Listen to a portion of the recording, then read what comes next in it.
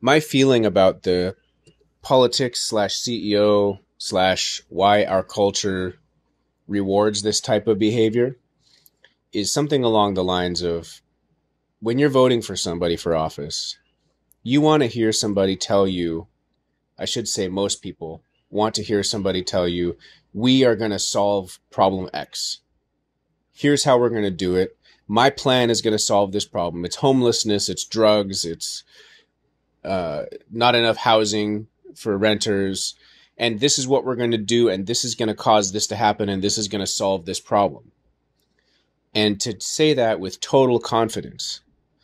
And while we do need to be confident as leaders, there, I think, is a beyond confidence, delusional grandiosity, which pervades the political realm. And unfortunately, people are drawn to that rather than to somebody who said, we're going to look at the data. There are these 3 or 4 ideas which are supported by examples here and there. We're hoping that this is going to make a positive impact on our community. We're going to iterate as we go along. That kind of person, in my opinion, is not likely to get elected because they want somebody, the voters in general, want somebody to say, this is a problem and together we are going to fix it. Unfortunately, that's delusional and I think falls into this category. Yes. And the other side of that, because, on one hand, it is that personality type that people tend to assume is a leader or is exuding leadership. And the other hand, it's like there's this public amnesia where there is this refusal of the public to empower themselves. And that is the tricky part of things because there is an empowerment, a learning dynamic, and a willingness to look at history and go, yeah, these people do this all the time and they never really fulfill all of the obligations or within reason have enough time to fill these obligations while they're in office.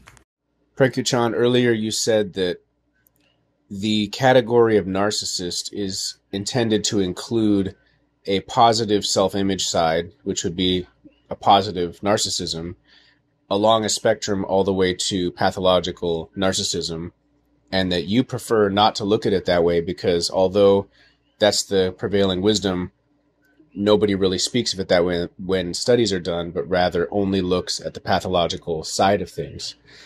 And that, to me, speaks to my point that maybe this is a category problem or an terminology problem where it's hard to know how to label the pursuit of that kind of trait in a positive sense. So are we going to begin saying that there's a positive side to narcissism and we need to stop being so overly empathic, if that's where we are? Or is it better to make another category, the subtle art type of thing, and learn to have a thick skin while still having a heart? I have attempted to balance this trait in myself, and I think from childhood I've been more on the self-focused side rather than on the others-focused side. But in adulthood, I have intentionally trained myself through practices to put others first and to care about people, things like that. And the way I've tried to balance this is, especially in a leadership position, to just let everything wash over me like water off a duck's back, no matter what criticism it is, no matter what accusation it is or innuendo, unless there is something specific. In other words, when we were talking about this, you said that, and that seemed to be bullying, or that seemed to be mean, or something I said, something I did. You did this. You rode in my car and you didn't pay for gas when we went to the gas station. That's something. That's something I can hold in my hand, I can chew on, and I can give a response and say, you know what, I'm sorry, I didn't think about it. Or actually, I did Venmo you, whatever it is, I could be guilty. But what I found is most of the time there's really nothing to hold. There's nothing to chew on. There's just bad feelings. There's just innuendo. And when that kind of thing takes place, I more or less completely ignore it. Don't even respond to it unless I have a pre-existing relationship with the person. And that, in that sense, behaving towards that kind of negativity towards me in a psychopathic type of way, if we're tongue-in-cheek using that language. Whereas I'd like to have a heart and remain completely open to correction when there's something to chew on. Where's the beef? What I have found, Brittany, that's been really revealing and troubling, but I think universal in my experience in church leadership, and it's true in business too, but maybe a bit more in church, is the desire to empower people and people's unwillingness to be empowered.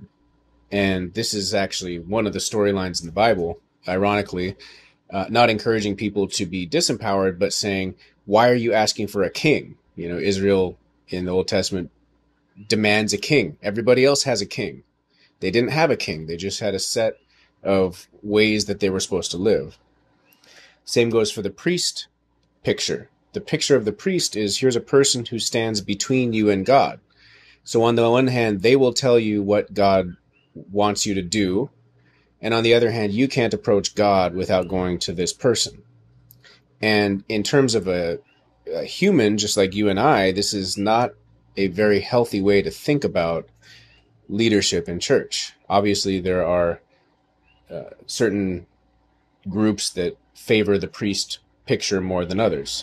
So I think it's a universal tendency in people, and I suppose it would extend to politics as well, to say, we don't want to be empowered. We want to be taken care of. We want you to tell us that you will take care of us. So going back to the spiritual world, the spiritual leadership world, no matter how much I might say, it isn't me, don't look at me, don't come to me as though you need me in order to access God. I have a certain role to play. I have a certain gifting to use. I have a certain place in the community, but I'm not the guy. Even with that kind of teaching, and as clearly as possible, there's still a large number of people who, from the heart, just want somebody to tell them what they're supposed to do. Because it takes away the hard work. You know, it takes away the creative work. It takes away some of the pain. If you just say, do this thing 3 times a week, do this thing each morning. And I think I made my point, so I'll stop there. But it's a tendency to just say, you tell me what to do. You tell me what we're going to do. And I look up to you to make the decisions for me. And that absolves individuals of the challenge of walking their own story and of connecting to God on their own, and of, politically speaking, making decisions for their community, which involves their voice and their action and their hands and feet. And many of us resist that. So in lieu of taking responsibility for our life, we will accept the delusions of a narcissist promising us a great future, but in reality just taking from us. And we go into their story because, as you were saying, it's such a powerfully held story. This is who you are. This is who I am. This is how we can do it. And that's, as you pointed out, that's the grand scheme, if there is one, is to draw everybody into this clear yet delusional vision for how it's all going to go. Welcome, Brittany, and thank you for sharing your experience. You've given this room a very positive direction in terms of discussing how this condition manifests in day-to-day life and how it affects those especially who become entangled with it involuntarily. And in that regard, you've articulated this entire thing so well. There are definitely some points that I'm looking forward to discussing in the next few chats. And Matt, this is probably my fault in not mentioning narcissistic personality disorder as the pathological condition and narcissism as the quality, because officially that is what narcissism is, with healthy self-regard on one end, like I said. So that may be an error on my part. But then again, I would still say that if it's always studied as a pathological condition. I'd rather not include healthy self-regard in narcissism. I would include it in high self-efficacy. So, yeah. Brittany, you've articulated very accurately the tendency of narcissist, pathological, to want to feel in control at all times and impose that imagined reality on whoever they're entangled with. And the moment things don't go their way, they will start throwing a fit and their fragile ego will resurface. And in my observation, I've noticed that post this, what happens is they will start using very consciously tactics of emotional push and pull. Now, in my experience, it was a conscious use, but it could be that people use this unconsciously as a defense mechanism as well. In my experience, though, this emotional blackmail, emotional volatility, these games of push and pull, they almost begin immediately, very consciously, to bring things back in their control. That's a very interesting idea, Matt. I don't think it's just that though, because of course people want somebody to lead the way. They want to look up to somebody to give them rules and give them tasks just so that they don't have to feel the uncertainties of their own lives. But I don't think it's just that. I also think that people like somebody to blame as well. That's why we put up with, corrupt politicians, bad parents, and maybe even abusive relationships, just so that when we are in those positions, we can just blame the other person for every single thing that's wrong.